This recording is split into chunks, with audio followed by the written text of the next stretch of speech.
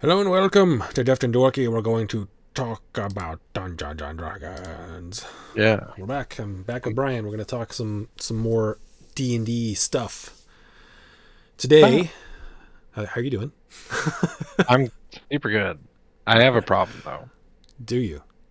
Yeah, we gotta figure out what we're calling these because on the stream tonight, what did you call it? A talkie thing? Yeah, I don't want to say podcast. It's not wherever you can get your podcasts. But it is a podcast essentially. You can have podcasts via just YouTube or whatever. That's fine. All right. Maybe we'll just call it We the just podcast. we just don't make ourselves available to everyone. We're the village bicycle.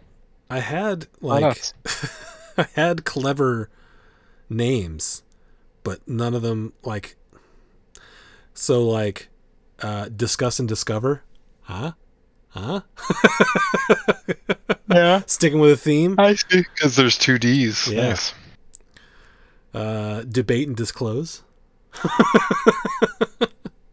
You're really rocking that 2D. Dialogue and divulge.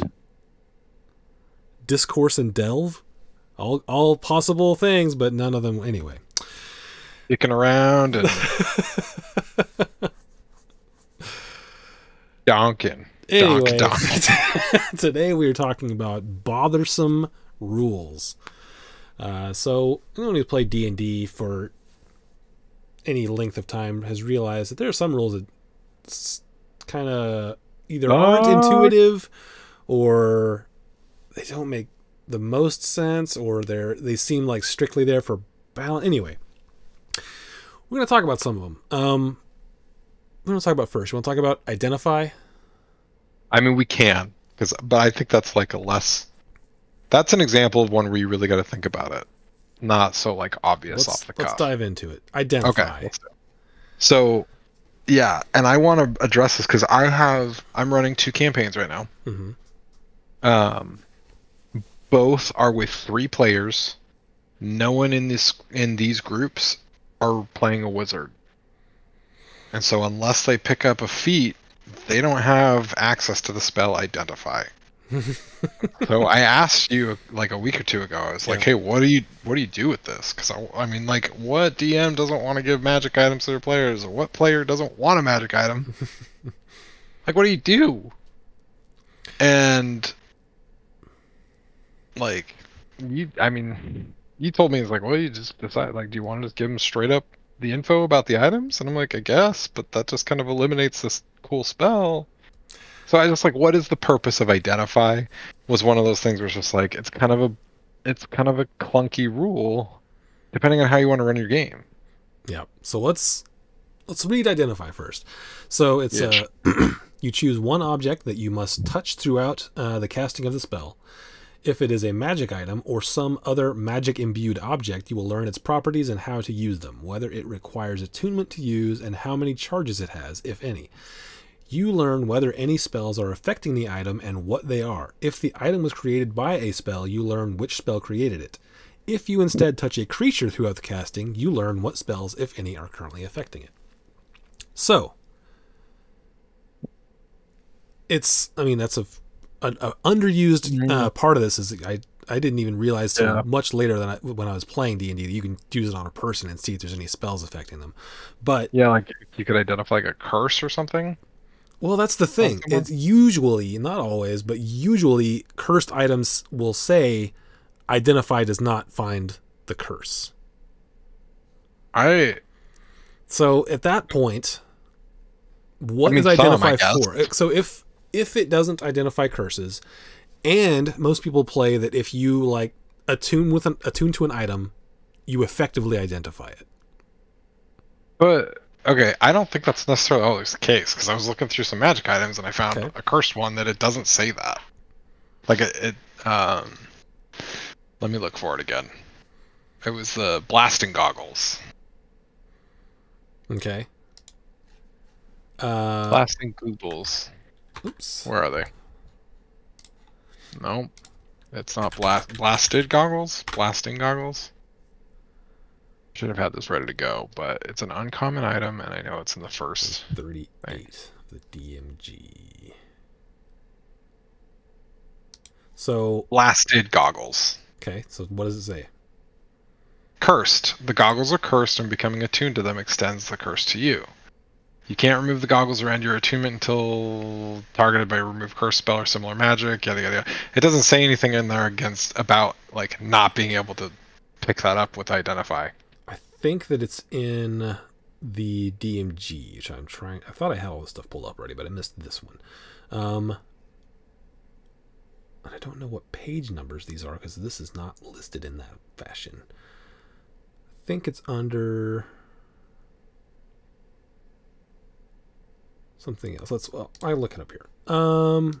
Page 138 of the DMG is what this says. Most methods of identifying items, including the identify spell, fail to reveal such a curse, although lore might hint at it. That's what it says in the DMG. Well then, okay. Most methods of identifying items, including the identify spell, fail to reveal such a curse. At which You point, would never know that unless you read page 138 of the DMG, yes. right? Jeez Louise, man. So, given that, and the fact that, again, most people will play that if you attune to an item, you understand it, you effectively identify it. What is the point of identify?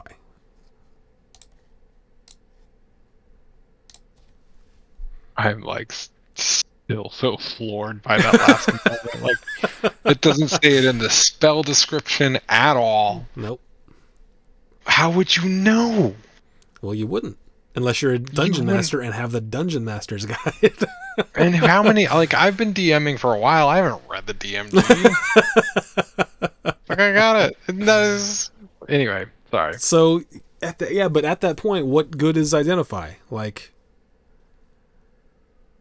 So, the one thing that I did think of was, like, if I ever give them, like, an item that has lore implications, it might be important for them to be able to, like, oh, we found this mystical relic or whatever. Like, how would you ever know anything more about it? Well, there's a spell called Legend Lore that would let you know more things about it. Yeah, that's true. I guess Identify doesn't necessarily do that either. Nope. It just tells you Like, what's magic about it, essentially. So it's, I mean...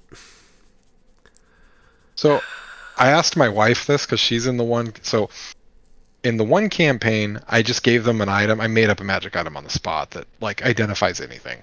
Okay. Like no limitation. Okay. And the other one, I gave them some goggles that were in one of the Critical Role adventures that you can do that once per day. Okay. Identify. And like, I feel like giving them the magic item that just kind of auto identifies just kind of feels like why bother? Why not just like give them the description, right? Mm-hmm. Which I think is a valid question, and I don't know the answer to. And then the other one, like I asked my wife about it. She's like, "What did you think?" And she's like, "Ah, it's kind of cool. Like it kind of like stretches it out, and we got to be strategic, especially because it's a scenario where they got this stuff, and there is a chance that like it was a portable hole, and I put like 8 magic items in it, and this was supposed to be delivered to somebody, and I wasn't sure if they were even going to bother looking for it, knowing full well that it belonged to someone else. But they're like, yeah, frick it. Let's freaking go for it, you know? And they're going to run into that person in like 2 days. And there's 8 items. So they get to like, oh, which one should we look at? So, I don't know. Like, so, if Identify can't find, I mean... Identify can't identify cursed items, and there's things like legend lore or other stuff that Identify, I don't think Identify could tell you the history of the item or like... No, it's not designed to do that. It's what legend lore is for. So from a storytelling perspective, it's very cool. Like you can look at a thing and tell what it is, but mechanically, if you're in a party that doesn't have this, does that then make it to where you essentially don't get to use magic items, or does it make it completely irrelevant and you can just attune to it and figure it out yourself?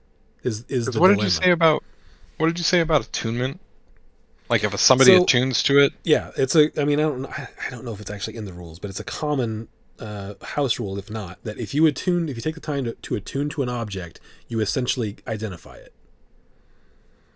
I'm gonna look it up in the So basic rules. the downside of that is that if you attune to an object without, well, theoretically, if you attune to an object without identifying it, you might be attuning to something bad or cursed. But if identify doesn't tell you it's cursed, then it doesn't really matter.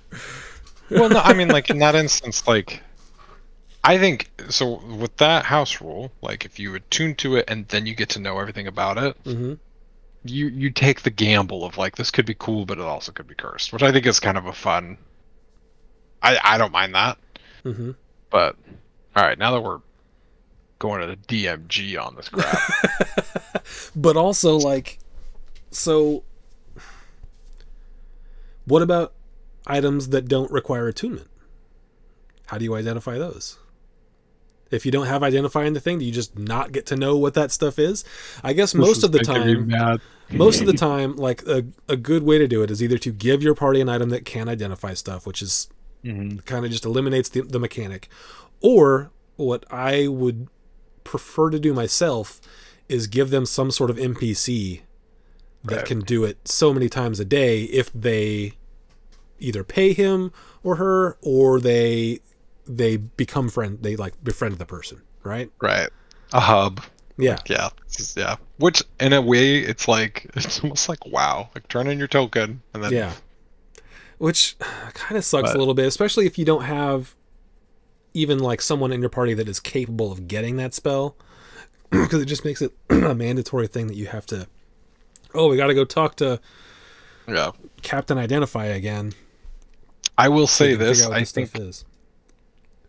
so. In my campaign, both of these campaigns are with relatively newer players. I think it would be kind of cool to have like a knowledgeable person. You know what I mean? Like they could be the source of information, and I think that each of these parties would think it was kind of fun to have that. Mhm. Like I don't think that they would look at that as like, okay, here's the identify vending machine. You know, I think it'd be like, oh, hey, we got to go talk to Radagast or Gandalf or whatever. Yeah. Friggin', you know. Yeah, and I think that's what I would do, just because it's, as far as storytelling, I think it's interesting to have like, oh man, we got these, because in most worlds, the vast majority of people have no idea what a magic item is, because they're supposed to be somewhat rare, right? It depends on your world, I suppose. Yeah. But So I think it's cool to have, oh, we got these cool items that like don't break and they don't even collect very much dust. They're super weird. We should take it to someone who knows about magic and see if he can tell us what is the deal with these. I think that's a fun thing to do. But we should talk about. It does make the spell a little weird. It's almost like either if you have it and it makes most of the things sort of irrelevant, or you don't have it, at which point it's so. Yeah, we've said all the things about it. It's a little weird. I still like it, and I will the way I've sort of homebrewed it for finding things that Identify typically doesn't do is if whoever's casting Identify, make them roll an Arcana check, and if it's high enough, they can see that it has whatever. Like if there's a curse on there, if it's a super high curse, maybe the DC is a little higher. But I'm trying to get into the habit of making people roll Arcana checks anytime they identify something, for the chance that there might be something more than just the typical Identify spell can show. So I mean, and because with that too, like if you're gonna give them a chance to roll, like that's something that I thought about as well. So one of the critical role item, it's another set of goggles. You can do Identify once per day, and it also gives you advantage on Arcana checks to. Give me 1 second while I look this up. Unity 5e, Identify goggles.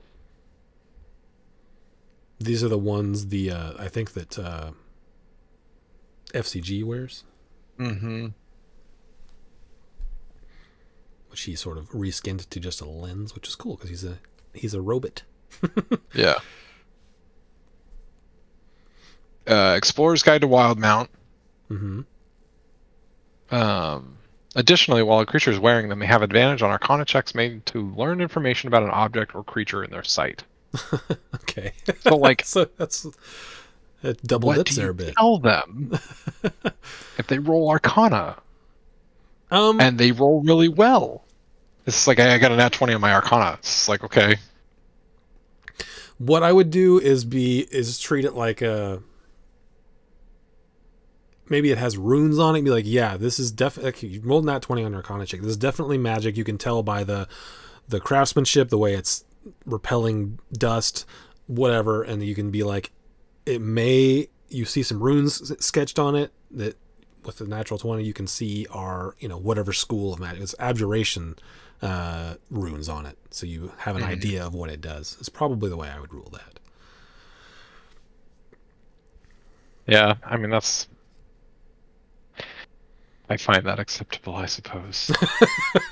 I will say this, like, I think identify is an unnecessary hurdle for one of my groups because I gave them that thing that gives them the chance to do it every day for free. But one thing I didn't know that stuff about, like, hey, it can tell you what spells are affecting something. Yeah. So that's an interesting use of the spell that I've never thought about before. Yeah, because most people don't even know about it. They're like, oh, we got magic items. Get identify over here, so we can. That's what that's for. I think I could, like, honestly, tricky puzzles or anything like that. That'd be kind of a cool component of a puzzle.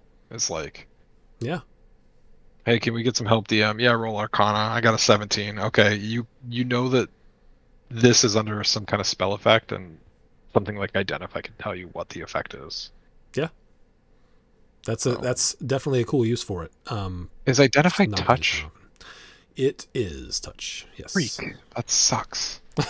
Because, like, in a weird way, like, it'd be kind of cool if you're just like, man, we're fighting this thing. Why can't I freaking hit it or whatever? Or what's going on? Like, identify 30 feet. You could be like, hey, by the way, it's protected by whatever. Like, that'd be kind of cool too. Yeah. So that's the beef with identify. You got anything else to say about identify? I'm not sure what to do about it. That's all.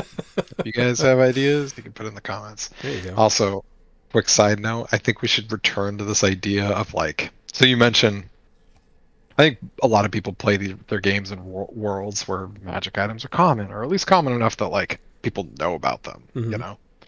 I like your idea of, like, the freak, the sword didn't break, or whatever. Like, I am intrigued by the idea of a campaign where, like, game mechanics that are cool / don't make sense are truly, like, I've had this idea for a campaign where it's just like, party gets in a wicked bad fight, they lose a bunch of HP, standard long rest rules, they get, like, stacked up somewhere. It's like, hey, thanks for saving our lives, you can stay in the inn for free, no problem. The next morning, even though they were all on death's door, they're, like, perfectly fine. And then people see that as, like, what the freak, we need to dissect these people and figure out what's, you know what I mean? Like, capture them! Yeah. Like, stuff like that, where it's just like, so anyway. I'm interested to hear what you had to say about, because you came up with this topic, and, like, what are some of those bothersome game rules that you feel like? All right, we'll move on to the next one. It is hiding. Oh. Yeah, dude. So hiding, dude. I'll go off. Okay, we'll do some reading here. So hiding in the PHB, Player's Handbook. When you take the hide action, you make a dexterity stealth check in an attempt to hide, following the rules for hiding. If you succeed, you gain certain benefits as described in the unseen attackers and targets section later in the chapter. So let's read about hiding rules. The DM decides when circumstances are appropriate for hiding. When you try to hide, make a dexterity stealth check. Until you are discovered or you stop hiding, that check's total is contested by the wisdom perception check of any creature that actively searches for signs of your presence. You can't hide from a creature that you can see clearly.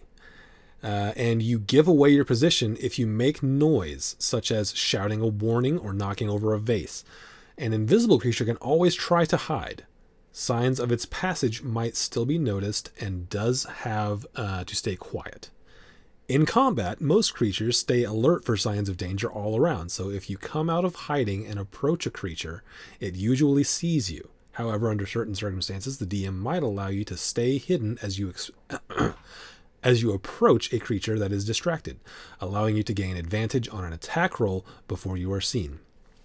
So then it also talks about passive perception, which is when you hide, basically your TC is up against whatever creature's passive perception it is. And if that creature has advantage on perception for whatever reason, add 5 to their passive, disadvantage, subtract 5. One of the main factors in determining whether you can find a hidden creature or object is how well you can see in an area which might be lightly or heavily obscured, as explained in Chapter 8. So, it's so obtuse. So we'll start here with hiding. Mm-hmm. It's like an essential thing for rogues, right? Like that's how they do their stuff. Mm-hmm. You can't hide from a creature you can see, or that can see you clearly, is what it says. Mm-hmm. So it means you have to break line of sight in some manner. There are some things like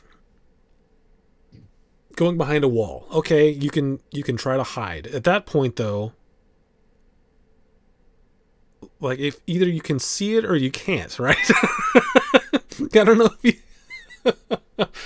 So it's just a very weird topic, because if you go behind a wall and hide, and you succeed to beat the monster's passive perception, it still knows where it last saw you and can just walk over there. And if you're still sitting there, are you still hidden? I don't think so. Is this in the context of combat or? Yeah. Okay, 2 things about this. One, I think that like we are playing a game, and every game has rules, and you just gotta put some rules on stuff. I don't mind stuff like this in combat, because it's just like, when people are like, well, if you tell 1,000 peasants to hold their action to throw a spear, and they all hand it next to, and then your spear moves at the speed of light. I'm like, you guys, that's fine. Honestly, I don't mind. Like, those are the rules, and we have to have the rules to make the game work. But for me too, like if you're a rogue, like I think that, like I always envisioned it's kind of cool. Like, okay, bad guy sees the rogue running, and the rogue runs behind a pillar. Bad guy is ready for the rogue to like be on the other side of the pillar, and rogue pulls a shifty one and kind of like real quickly pirouettes back the other way and shoots. And like the whole point of combat rogue stuff is for sneak attack, right? Yeah. So the idea for me, it doesn't bother me so much there, because I feel like if the whole point is for them to get like an ethically questionable advantage on their bolt or arrow or stabby stab or whatever, I'm honestly okay with it, because it's just like, yeah, in your instance, it's like, oh, they went behind that wall, I'm pretty sure they're over there, but I can't see exactly where they might be shooting me from. I can only guess.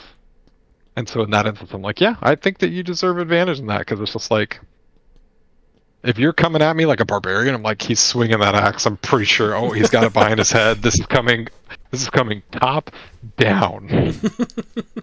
Got a pretty good idea, but he's strong, so am I going to be able to block this, or whatever, however you want to narrate that. But for a rogue, it's like, okay, they hid behind one box that's in the middle of nowhere. I've got a really freaking good idea of where it's at, but like, maybe he's going to shoot that hand crossbow from the bottom right, or maybe he's going up down, or I don't know. Yeah, I don't mind that as much in combat. For that purpose, I think it's fine, especially if it's like the bonus action before the attack, because as a rogue you can bonus action hide as opposed to using your action to do it, which is how you get your sneak attack a lot of the time. So if you... The weird thing is, though, let's say you're hidden at the beginning of a combat, like they haven't seen you at all, and the rest of your party is attacking or whatever, and you pop out of your hiding spot, shoot them, and then bonus action hide after you've shot back behind the same wall.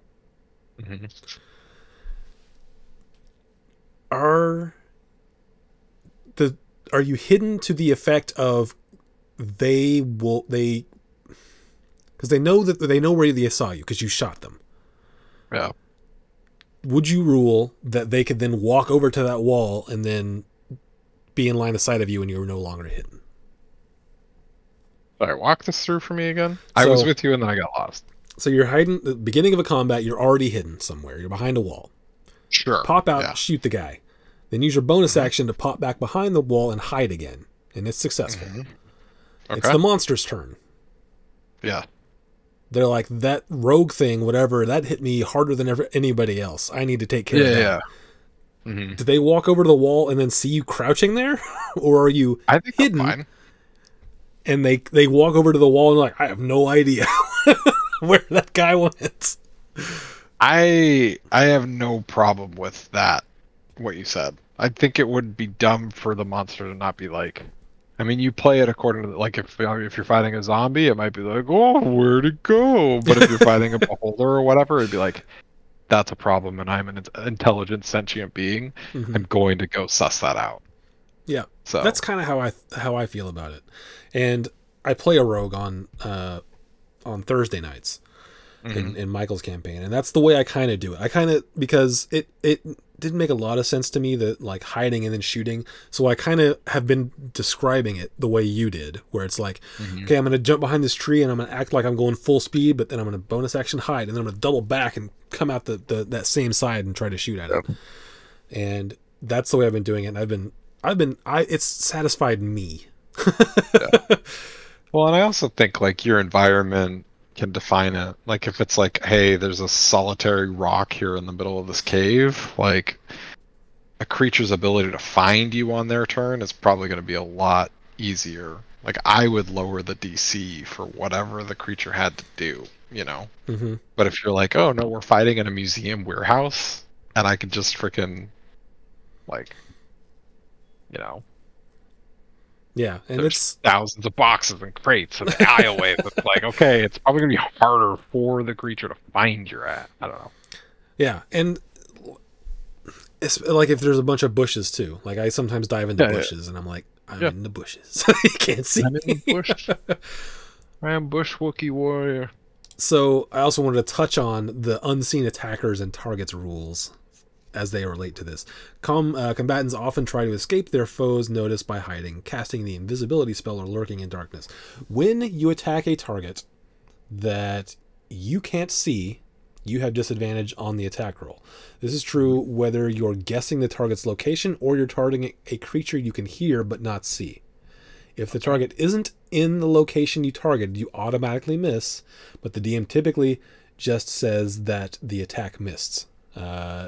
Not whether you guessed the target's location correctly. When a creature can't see you, you have advantage on attack rolls against it. If you are hidden, both unseen and unheard, when you make an attack, you give away your location when the attack hits or misses. Makes sense to me. So that is a thing that we kind of touched on when I was playing in your campaign. Yeah. Which is, I mean, it makes sense, but at the same time, I guess casting a spell, using an action for a spell slot is as big a commitment as a bonus action hide, except that it lasts longer. Yeah, I mean, I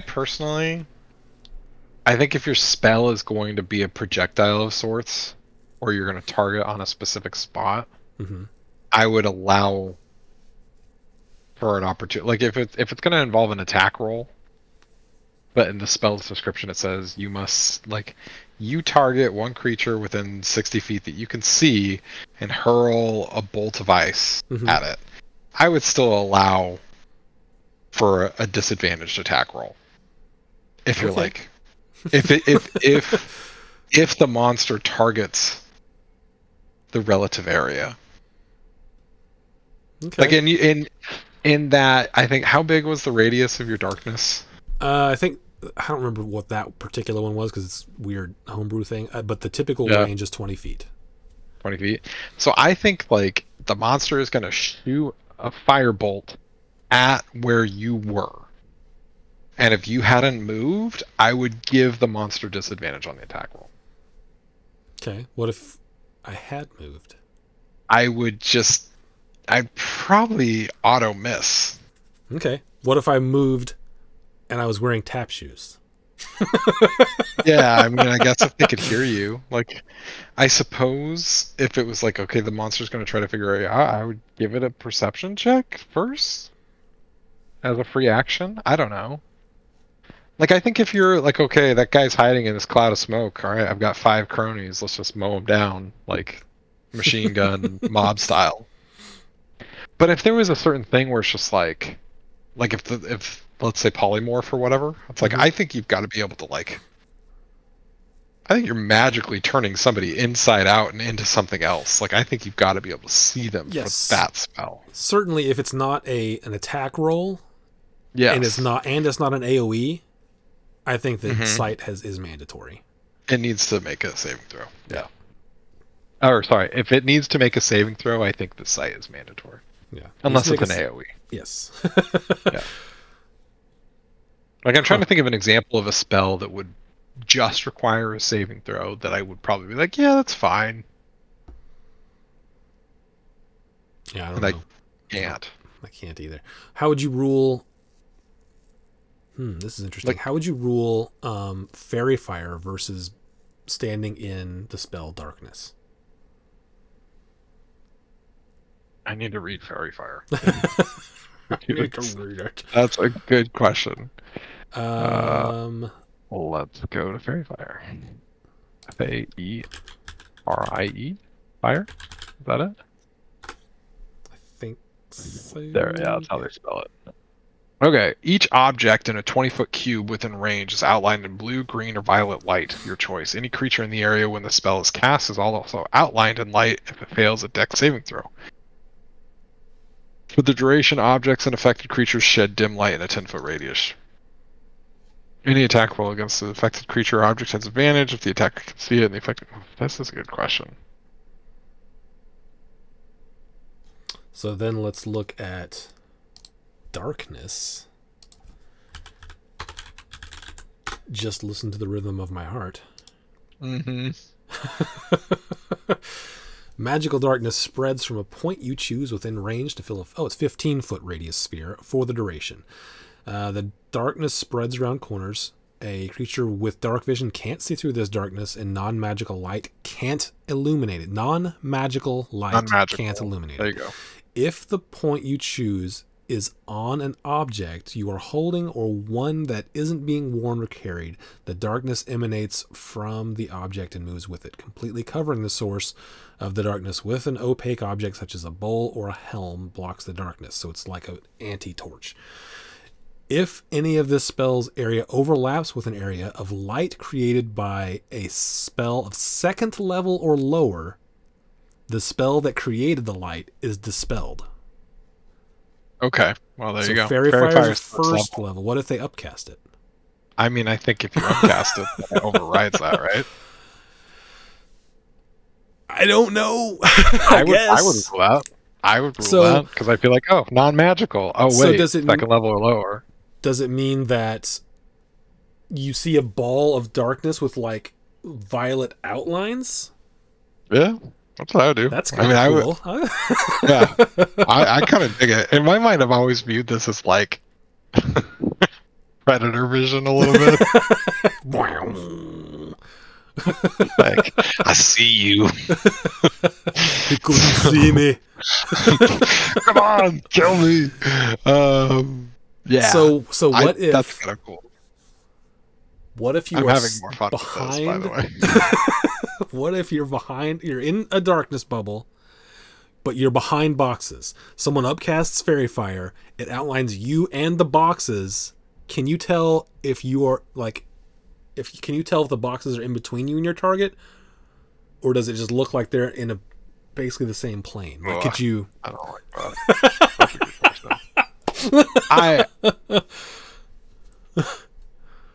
that. Any creature in the area when the spell is cast. I don't like that. This is getting hard. For all, I mean, super common scenario too. Like fair fire, always taken, and darkness regularly happens all the time. Oh my gosh. Okay. Just If it were interesting me thought in that experiments. scenario, yeah. I think if it were me in that scenario, I would say, like, when it comes to hiding, and we've been talking about it in the context of a rogue anyway, I think that this would diminish.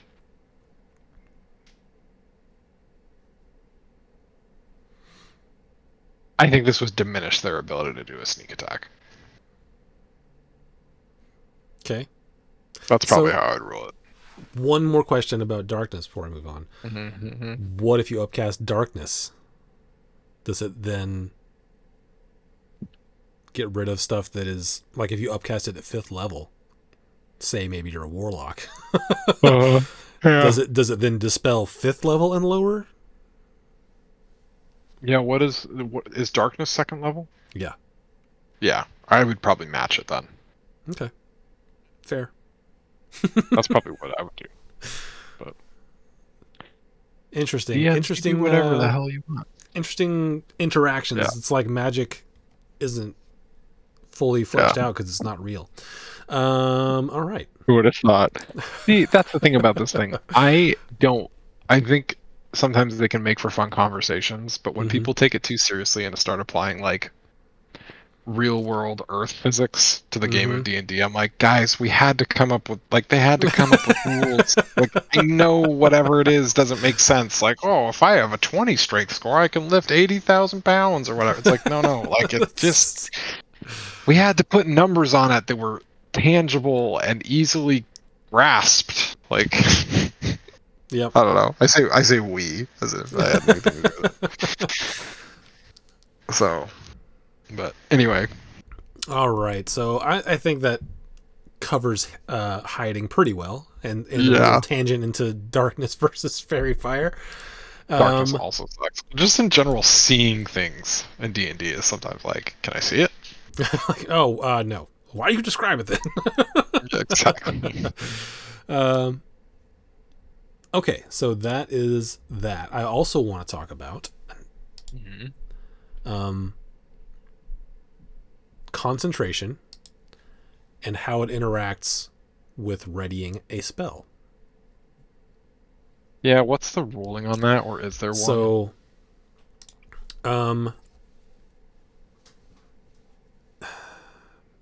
okay, so some spells require, I'll just read the concentration rules first. Some spells require you to maintain concentration in order to keep their magic active. If you lose concentration, such a spell ends.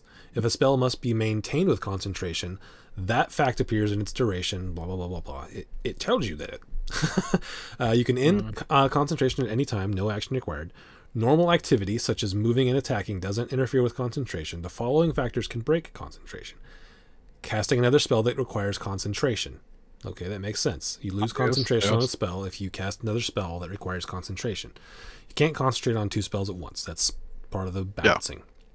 Yeah. Taking damage. Whenever you take damage, you are concentrating on a spell. You must make a con save that equals DC plus half the damage you took, minimum of 10.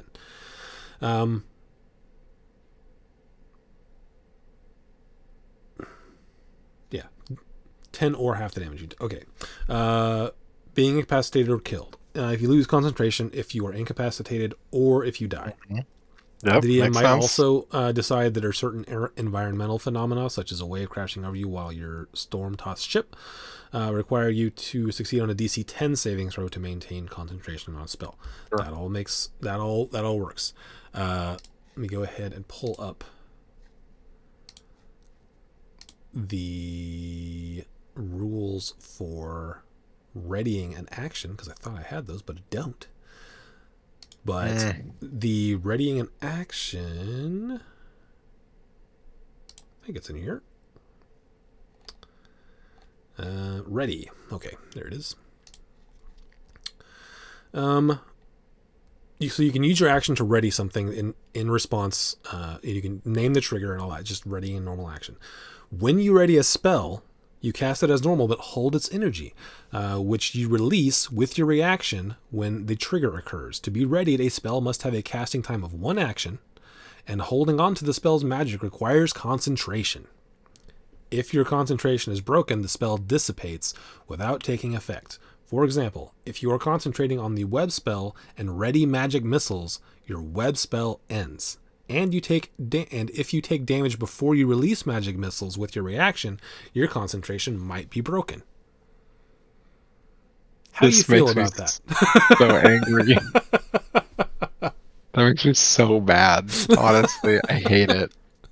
Because I'm gonna, like, when I think about, like, okay, if I were to be like, I'm gonna ready my action, I'm gonna swing at him if he gets close to me. Mm-hmm.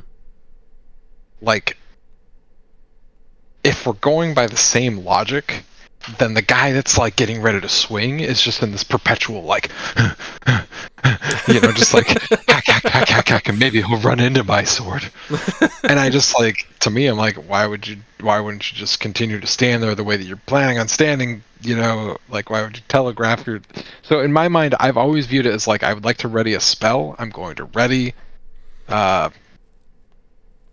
guiding bolt in case something comes into view. Like, I don't like that if it doesn't go off, it uses the spell slot. Mm-hmm. I don't like any of this, frankly. Because in my mind it's just like, you know what, in my head, my baby is crying again, gosh dang. I don't like that. To me, it feels like it should act the same way that like shooting a bow and arrow does to me in my mind. Okay. You know what I mean? I just think like, why not just let them cast the spell the second that you see them, kind of thing. You're sacrificing your action. I think this is a no fun mechanic. I don't like it. But I will also cede to you that this is a personal opinion of mine. So sure. Because I'm like, okay, I guess if you want to rule it that like, oh, you gotta like conjure up your swirly, misty, whatever, and you're holding this ball of energy in your hands, you don't get to have the web spell anymore. Like, fine. So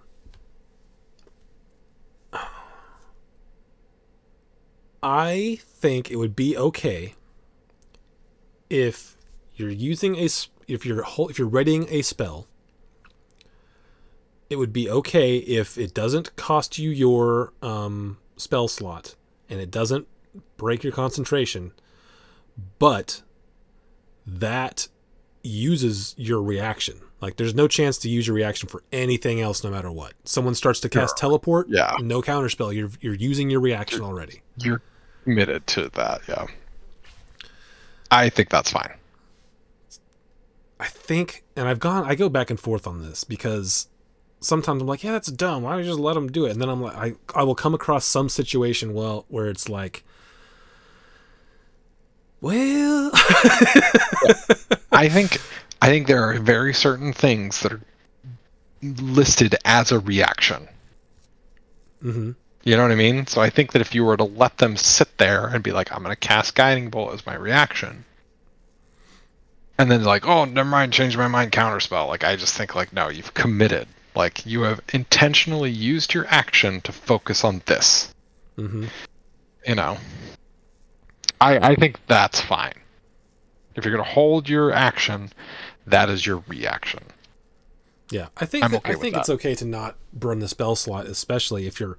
Yeah. Just because there are spells that take 10 minutes to cast or whatever, and those are technically under concentration as well while you're casting it. And if your concentration is broken before you finish, it says in there that it doesn't take your spell slot.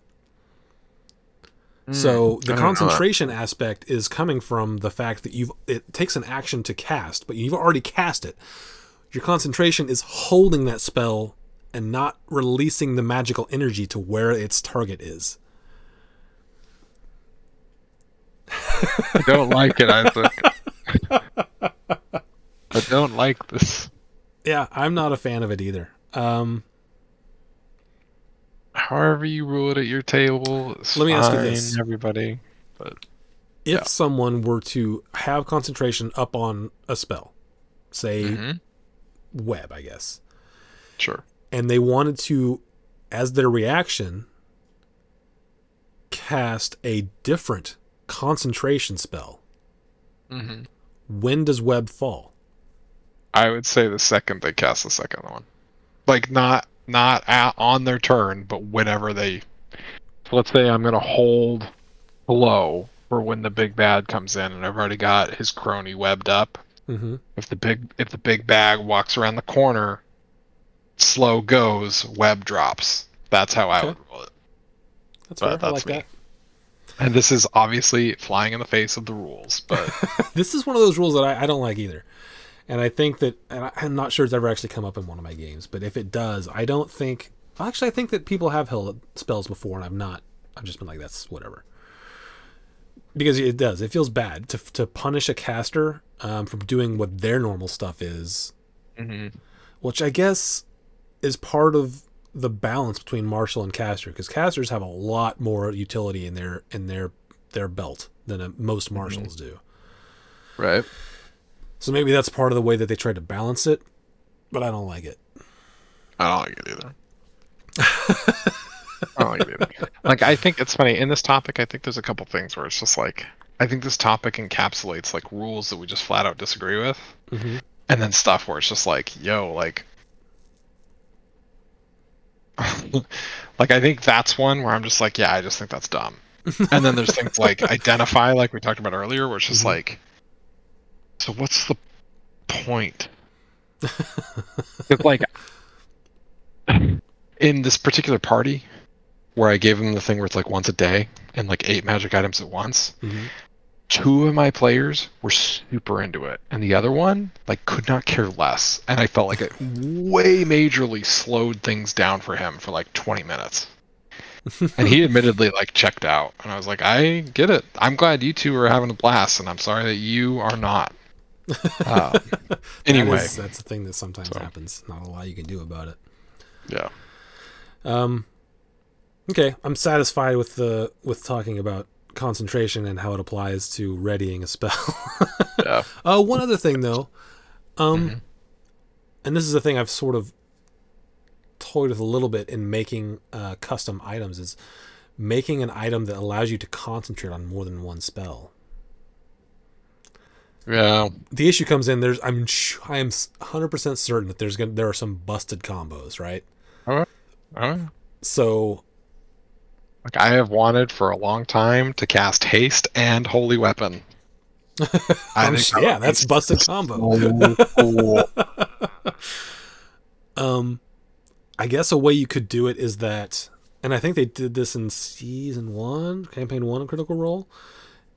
I think one of the guys had an item that allowed them to, if they were concentrating on a spell and they cast another concentration spell, they could maintain concentration on the first one for another like turn or 2, and then it went away. That's cool. I dig that. So that may be something that comes up at some point. Anyway, yeah. Moving on. The last thing in one of the Dimension 20 shows, one of the characters has an item that does it. Like, the item holds concentration on a spell for them. So they can, like, it would lock in. So it's like, okay, I'm going to cast haste. It's going to hold it. Yeah. And it would lock that in. I suppose that's like, I mean, it's not so uncommon to have an item do that, but for a specific spell, not one that you can choose, I guess. Yeah, that's fair. Yeah. In this instance, it was whatever the person chose. Well, that's pretty handy then. Okay, so the last sort of rule thing I wanted to talk about that was a bit off for me was advantage and disadvantage and how they stack, or rather don't stack. Yeah. So, rules is written. Sometimes a special ability or spell tells you that you have advantage or disadvantage on an ability check, a saving throw, or an attack roll. When that happens, you roll a second d20 when you make the roll. We already know how advantage works. If multiple situations affect a roll, and each one grants advantage or imposes disadvantage on it, you don't roll more than one additional d20. If two favorable situations grant advantage, for example, you still only roll one additional d20. If certain circumstances cause that roll to have both advantage and disadvantage, you are considered to have neither of them, and you roll 1. This is true even if multiple circumstances impose disadvantage and only one grants advantage, or vice versa. Yeah. In such a situation, you have neither advantage or disadvantage. I gotta say I like that rule, just because it can get ridiculous, like the amount of things that you have to balance out. This and felt for like the most part, I do use the rules as written there. Sometimes I will allow different stuff. What were you going to say? I was going to say, this feels like a rule. So they came up with an idea of advantage, disadvantage. And eventually someone was like, what happens if this happens? And they were like, let's lean in favor of simplicity. Yeah, absolutely. You know, I am all for it because, like, I think if the point of playing a game is to have fun, then, you know, it would not be fun is like trying to calculate, okay, I've got 4 instances of advantage because I'm hiding, flanking, and I have 3 instances of disadvantage. So, like, what's my actual modifier here? It's like, no, just do 1. Yeah. Just normally I agree with that. The major instance when that sucks hard is rogue sneak attack. Yeah. Because you can have a million advantages and one disadvantage, and you don't get sneak attack at all. Yep. So that sucks. Needs buff. No, at that point, it's like I don't do anything. I only attack once, and if I don't have sneak attack, I'm not doing any damage. I think if you were like, I have thought about this, and if it really feels bad to like not reward or like penalize a player in this, I would say like you could change the DC of whatever the thing is. Like, you know, yeah, like in the instance of combat, like maybe you just like, okay, they've got a lot of instances of advantage and like maybe one instance of disadvantage. I'm going to lower their AC in this instance. Like, you've got a really good angle on them. It's like opposite of cover, you know? Okay. So, but yeah, that's just one of those things. It's like you said, they obviously did it for simplicity because it can get ridiculous and no one wants to spend, like, combat's already very long. It's because it's the most rules heavy part of the game, and making it go slower is something that most people don't want to do. Yeah. I guess that's the last thing I had. Oh, I did want to touch on one more thing, and that is ability checks and their inability to crit rules as written. How do you feel about that? Doesn't the DMG mention the optional rule for like auto success? I think it's somewhere where it's like some people play with this rule. I don't know. I know that everywhere I've seen it. Yeah, I know there's an optional rule for fumbles and optional rules for the way that crits work in combat, but I don't think I've ever seen it where it mentions that ability checks can crit. Everywhere I've seen it, it says there's a DC and you got to meet it or beat it. Yeah. I think that, I mean, like, I'm in favor of it, but I think that with ability check, like in combat, if you crit, like one specific outcome occurs. Like and you could decide what that is, whether you doubled your damage dice or whatever, right? But like with an ability check, like how you crit could be determined by the DM. Like, people always talk about, like, I'm a bard and I'm going to persuade a king to give me his kingdom. It's like, well, you got a crit. That means he doesn't kill you. Like, congratulations. You know what I mean? Yeah. Like, that's, I think on ability checks, it's different because, like, the outcomes could be so numerous, you know? So. Yeah. And that's fair. The way that, like, certain DCs are set, especially things that are like when a DM like writes them out, they're not supposed to be able to be done by characters below a certain level, right? Yes. Like this is going to be this high of a DC. You're not supposed to be able to do this without being at least level 12 or so, or some whatever. And then if a level 1 character comes up and crits, I don't want to be like, oh yeah, you did it. You I totally also unlocked this box that stumped the entire kingdom. Yeah, exactly. I also think that if you are slavishly faithful to it, then you diminish the importance of specialized rolls. You know what I mean? Mm-hmm. Like, I'm a wizard. I rolled an 18 on my like history check. That I've got like a +8, so a 26 or whatever. Mm-hmm. Like, and then you get the barbarian. It's like, hey, I set the DC for 30 because like this is like you have found a very specific thing from an ancient civilization, and there's no information about it. And he's like, nat 20 for a total of 16. Yeah, you got it. Like, oh, okay, well, the wizard couldn't figure it out, but you for free. I think you have to be mindful of that. So, like, I like the idea of rewarding when a 2-0 comes up, because it's fun when our clickety-clack shiny things do the things that we like. But I also like, hey, that 20 awesome, that's going to be cool for a total of what? Because it could be extra, extra awesome, or like, you are the barbarian. So, like, you figured this out, but, like, I can't give you what the wizard also would have gotten if they crit. You know what I mean? Yeah. So, and a way that I mean, I've been doing it sort of behind the scenes a lot. When I DM, I will adjust the DC if they crit. But the way that I think I'm going to consistently do it is I will set a DC and leave it there. But on a crit, I will add your proficiency bonus to it. And if you already have proficiency, I will add it again. So if your proficiency bonus is 5, cool. And I dig that. And you have a 5 in the relevant stat, so you would be adding 10, and you nat 20 for a total of 30. If the DC was 32, and you crit, I would add another 5 to that, so you would have gotten a 35. Yeah, that's cool. I dig that. It's like expertise, right? Yeah, or if you have expertise, I would then add it a third time. So yeah, and if you roll a natural 1, I would subtract it, because there are some things that, like, especially for like rogues, once you get reliable talent, you count anything under a 10 as a 10. But if you got a natural 1, I would still count it as a 10, but I'm going to subtract your proficiency bonus from it. That's nicer than what I would do. You get a 1, you fail. Like, I don't want to give rogue, because that's that's one of their things. Like, oh, I finally hit the level where I get this. That's all you get at that level. And I don't want to take that away. But at the same time, you rolled a 1, I'm going to give you some kind of penalty. So I think that's the way I'm doing it from now on. I would take it away. You get 2 through 10. Like, you get literally 90% of the rolls. But you get a 1, you're going to suffer the consequences. Because I think 1s are just as fun as 20s. Absolutely. So.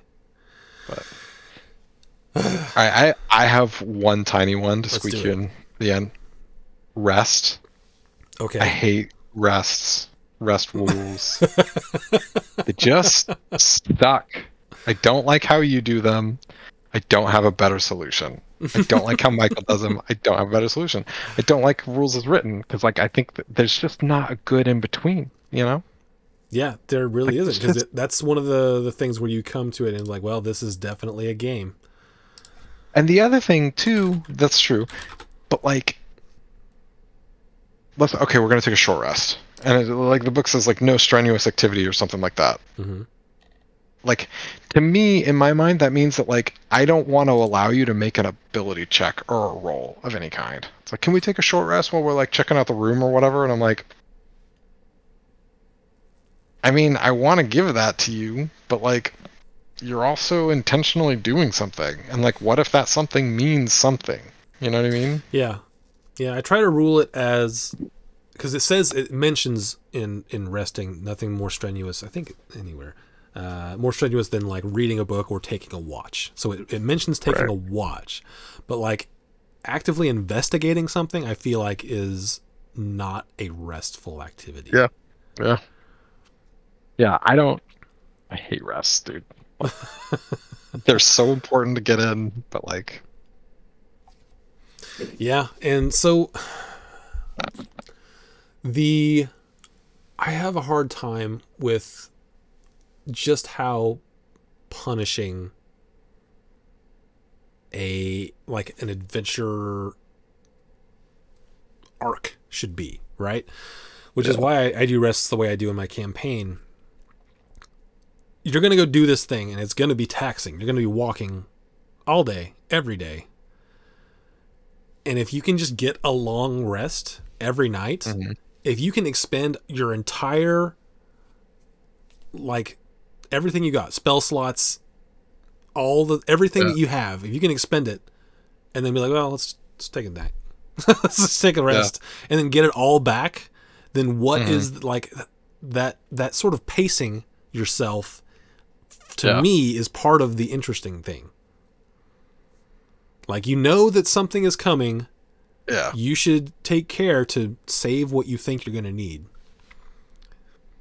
I think the counter argument is like, well, just construct your narrative a little bit differently. Like, if you have traditional rest rules, then like, okay, I need to like whittle my adventurers down to build up this element of suspense.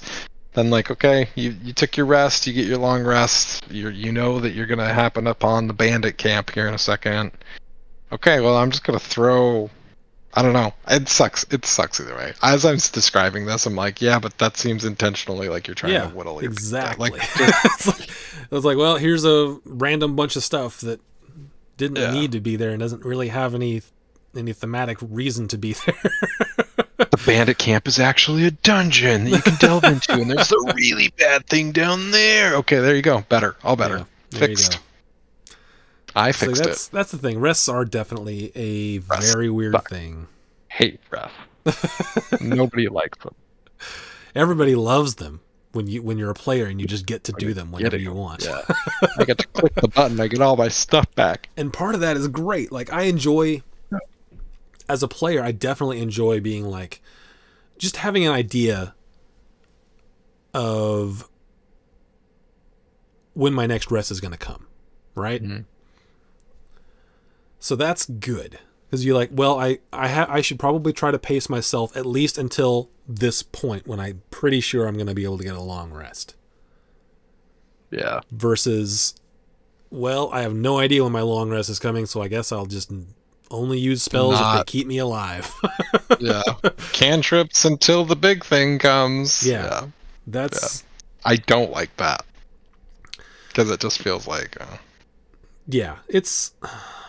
On one hand, it's cool and gritty, but on the other hand, as far as it being a game and using the mechanics, it does dampen things a bit for me. I think it, like, both thoughts, because I think it diminishes. Like, okay, I'm this caster, I get to cast my cool spell like once every month. Maybe. Yeah. You know what I mean? Like, listening to Critical Role and stuff like that, where they kind of followed a traditional rule. Like, I have decided I'm done saving my spells or whatever, because they all like blow their loads and it works out fine for them. So like, I might as well just hit it. So yep. And there's a couple instances in Critical Role where Matt's been like, you gotta conserve after they've had something that they didn't realize was going to be longer than it was or whatever. Right. And those instances I think are fun to watch. I don't know about if I was playing it. Well, if I was playing it, I'd probably be fine with it too, because it's it's not a thing that happens like constantly, I guess. I don't know. Right. Anyway. It's tough. Rests. There's no good solution. It's very, like, I guess there have been some suggested ones where it's like, every time you rest, you like convert all your spell slots into spell points, and you get a certain percentage of them back whenever you rest. I don't know. I don't like that either. It becomes complicated. Yeah, that's the problem. Is that, like, if you want a solution, you got to complicate. I like kind of like a Final Fantasy model, like in the original Final Fantasy. Like, there were levels of like restorative items that you could get. Like, we got a tent. I don't know if you remember this. Got a cabin. Yeah, you got a. Yeah, exactly. Like, oh, sweet, we get everything back. So I kind of like that idea of like, you'd have to really establish it with your players before you played. Yep. Because like, you don't want to I'm just going to make a judgment ruling and say this doesn't count as a long rest because you're sleeping in the swamp. Yeah. And then but even if you do that, it becomes like, okay, I got to go uncheck the certain spell slots that I get back. Yeah, exactly. So yeah. I I think it's like, hey, I don't know. Like, part of me is just like, you made it to the city. Like, you know that you're going to be protected, guarded, Mm-hmm. warm meal, like instant long rest in this place. But like while you're on the road, I don't know. I don't know. I Yeah, don't I know. mean it's very tough to do. It's why the rules that I have in my campaign, I've talked with everyone about them over and over again, and Yeah. I've sort of settled on where we are. Yeah. I think, Yeah. and this is just my opinion, but I think yours are close. I just think in instances where we arrive, like you make us wait an additional day Mm-hmm. to get the long rest. Yep. I don't like that. I would say like, hey, we got to the Hilton. Like, I'm gonna get a bath tonight. I'm pretty sure I'm gonna be well rested tomorrow. Well, see, I've But thought about it in a reality sense too. If I had walked for yes, 3 days and then gotten to the Hilton, the next day I'd be like, I'm just gonna lay in bed all day. the counter argument is Okay. there. Absolutely. So now it becomes a choice. I get it. I get it. Get it. So yeah, it's not easy. All right, Anyway, that's all I got. yeah, that's good for now. Okay. There's a lot more, but Yeah, like, we may revisit this topic at some point, but until that point, we're going to close the book on bothersome rules. So yeah, thanks for chatting with me. Thanks for everyone for watching, and we'll be back. I guess next Wednesday is when these are going to come out. So thanks for watching our talkie thing. thanks for watching our talkie thing. Bye. I think we should unironically call it that. The talkie. That should be the name of the show. We'll talk about it. We'll Talkie talk about thing. the talkie thing. Yeah. All right. Bye.